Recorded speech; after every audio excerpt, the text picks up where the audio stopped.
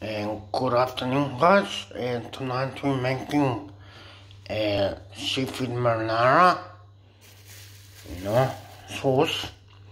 We need 1 onion, 2 cloves of garlic, and 1 tomato, diced Italian tomatoes. So once you've cut up the onion and chopped up garlic, 2 cloves of garlic, and wash the seafood and let them drain. And time to cook. So in here I put 1 liter of water, salt, butter and vegeta. Let it boil. I'm gonna cook spaghetti in there. So in here I've added some oil and let the onions go nice and brown.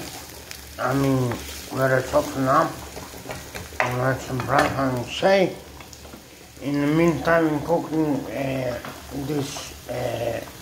these are linguine, by the way. Linguine, so let it cook slowly. That's it, Amke. So when the onion go nice and soft, time to add our seafood, like that. Amke's kitchen. Ooh, and garlic as well.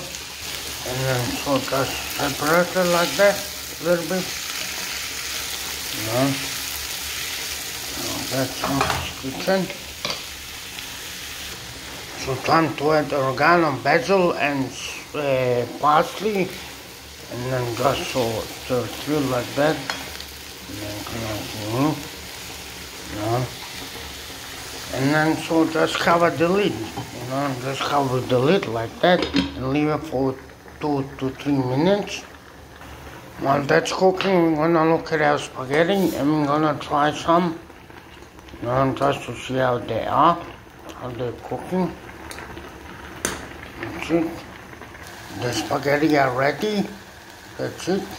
So after 2 minutes cooked with the lid, just empty the Italian tomato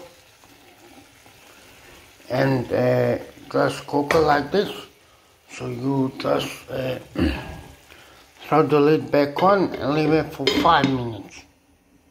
So when the seafood marinara is finished and the spaghetti are finished, just empty it in here like that. Amke's kitchen. Woo! That's it, guys. Amke's dinner for tonight. Amke's kitchen. See you later.